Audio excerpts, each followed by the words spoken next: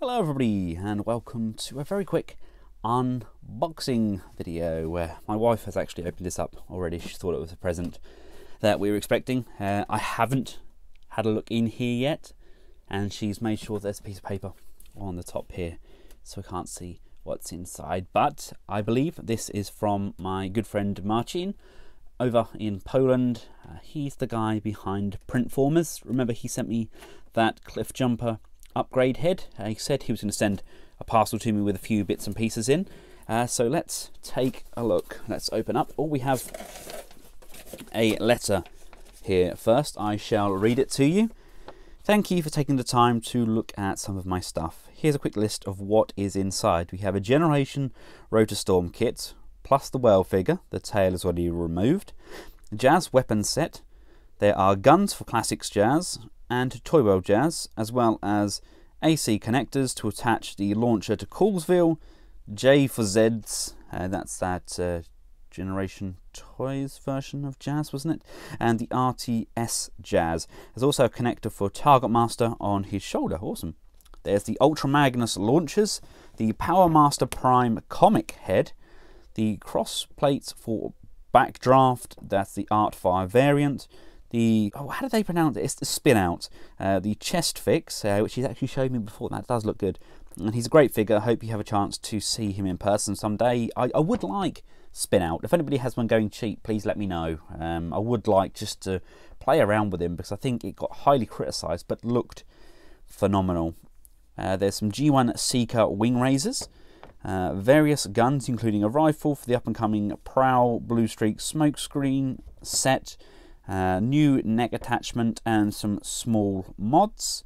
There's a Ben badge and a Ben lithophane. What are they? What are the lithophanes? That'd be interesting to see that, I think. I hope I didn't forget anything. These are some of my projects that I may want to share with you and other fans. The Rotor Storm kit is hard for me to make because of the painting involved, so I'll probably be selling it or possibly even sharing the print files for free. This guy is awesome. Marcin is absolutely awesome. One of the kindest guys I've ever met. And I'm curious what you think. With the rise of popularity of 3D printers, I hope that we can see a lot more of files from people to print at home and enrich our hobby in the future. Best regards, Marcin. What a bloody nice chap. Right, let's open up. This is what one of those is. Let's get it out of the packaging. He's shown me these before. He's shown me, he's done these of like a photo of somebody. You can't see it on here, but if I can just catch the light behind there, you move it and it's completely kind of translucent. And it's me. It's very nicely printed. Awesome. I shall have that on the side of my desk, Marcin. Thank you. And this must be my badge as well. Look, I'll you know, I could probably get ink on there and just use that as a stamp as well, because I often go around putting stamps of my logo on things. Right, let's start off. This must be the Backdraft armor.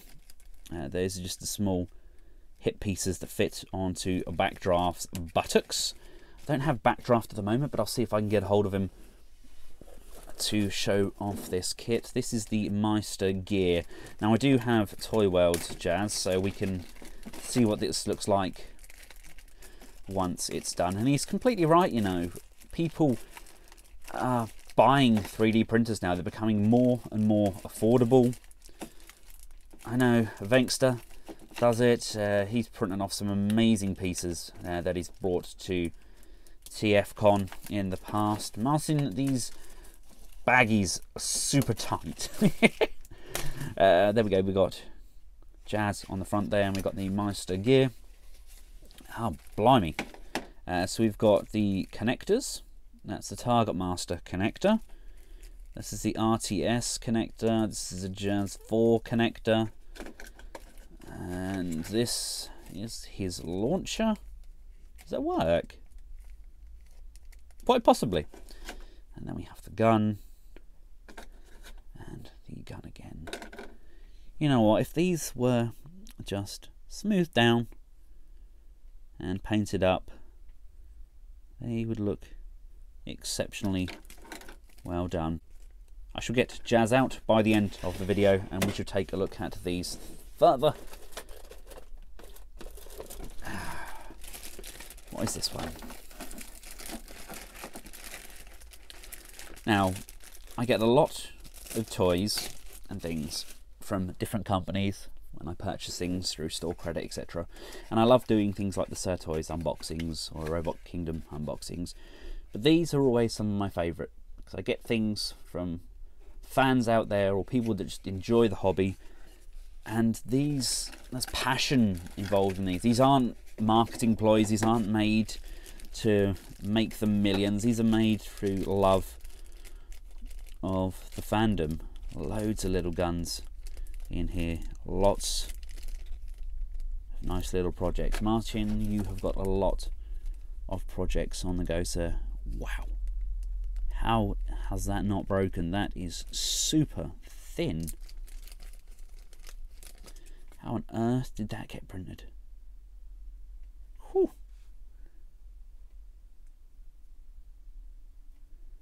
Lovely gun though.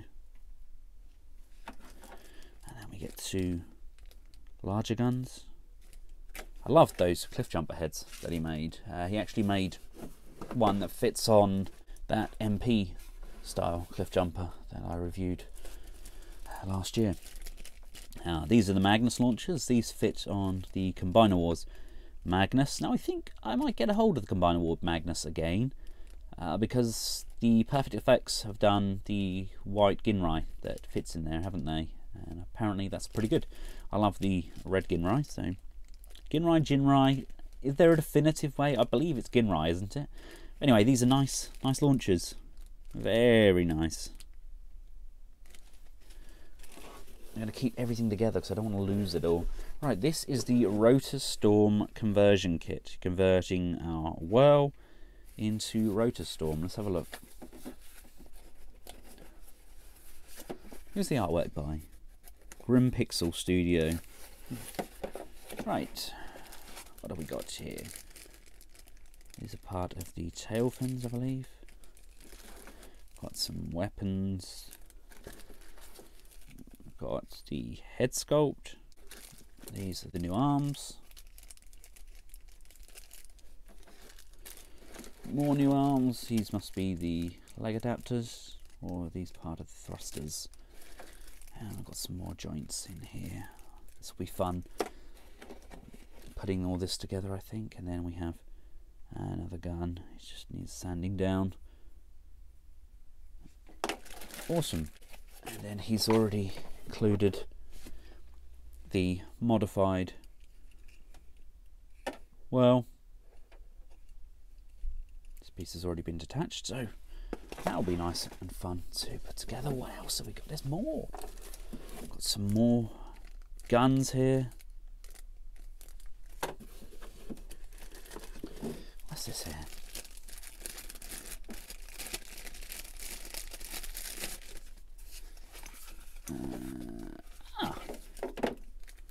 The wing risers, or razors. These are Skywarp ones, I believe. And basically they just make the G1 Seekers, they just lift their wings up at the back to make them look kind of more cartoon accurate. And then we get, this is the spin out chest fix. Yeah, I do need to get a hold of him. If anybody has him going cheap, then please let me know. Ideally within the UK, because I don't have a great deal of money, so shipping is normally a killer for me. And this is the comic book head. Now, I saw somebody comment on this and was actually quite cruel, saying about the head, saying it looked ridiculous, but it isn't. If you've seen how he looked in the comic, that is pretty much it. It was the Marvel UK comics, I believe. Yes, look, Marvelous Prime. That's actually pretty spot on. He's done a pretty darn good job. It looks the part, Martin. if you're a Marvel UK fan, you will remember this Fathead Prime. Here are some of those modifications up and running. I've got a Generations style Rotor Storm. This is a pretty nice dandy little kit. Now he's still working on the wings, which peg into these slots here, so there's not going to be an unsightly bit there. They weren't in the packaging, unfortunately, though. But yeah, we got a nice head sculpt there, very reminiscent of the G1 toy. We've got new forearms, which replace the existing hook hands. A little bit loose on there. The resistance isn't quite right on this piece here, but still very nice looking. Definitely a vast improvement on the original hook hands. Let's take a look at the guns. The guns are a very nice nod to the original, and they can, don't quote me on this, but I believe they can be stored just in the back here, just tabbing in like so, or we can have them going the other way up, so they tab in and face upwards, and they just sit nicely because they do look very in keeping with that rest of that backpack. Now we can actually bring this together if we want to. I personally just have it sitting down at the back like so, but it does come up. These are all new sections. These have just been added on as well. And going down to the feet, we actually have feet. We have working heel spurs which can come out, and the foot can come forwards, so we can actually pull off some nice poses. And we now have a Rotor Storm, which, in my honest opinion, yes, the blue is a little bit off. Got to remember this is printed plastic, not injection molding, so the resistances are still a fraction off. But if you're good at painting up things and you want to build up your Generations display, and you have a well laying around, then yeah, I think it's a pretty nice little mod. Something I definitely couldn't do. This is well beyond me, it really is. But yes, with this additional section on with the wings and that, it really will look the part, and it does transform. I'll include a link to Marcin's channel below here, and he's basically reviewed all of the sets that he's made with instruction videos on how to install them.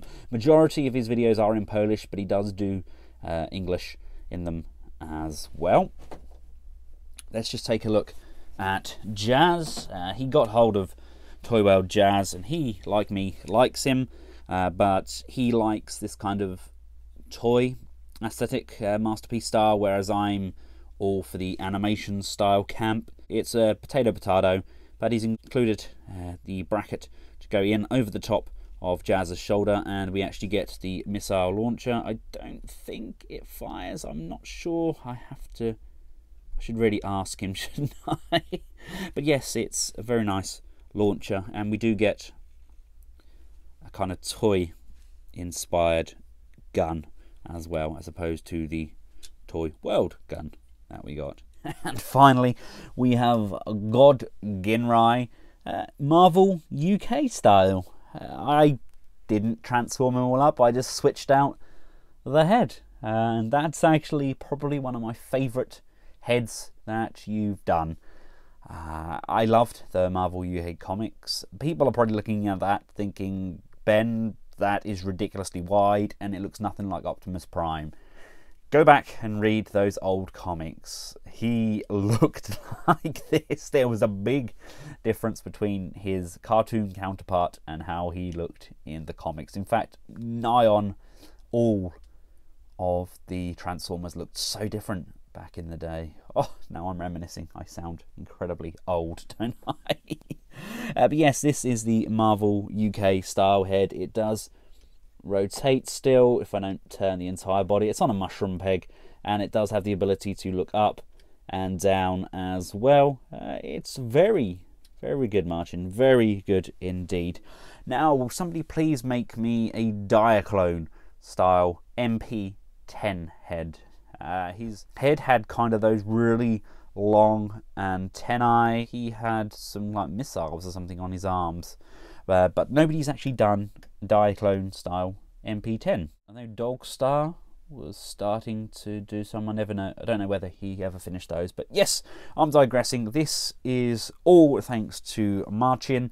The guy is a legend. These are really fun little kits. If you're a customizer, then pay him a visit. He's got some very nice ideas, and it's guys like this that need to make a break. They need companies to approach them, employ them, and get things like this marketed properly and done with injection molding. Thanks again to Marcin for sending these out to me. I really do appreciate little packages like this. They mean the world to me. It's great that you want to share your passion with me and allow me to share your passion with the rest of the world.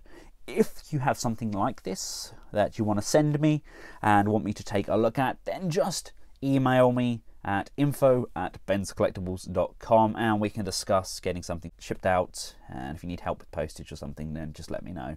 Until next time, from myself and a very nice package received from my good friend Marcin. Thanks for watching. Goodbye.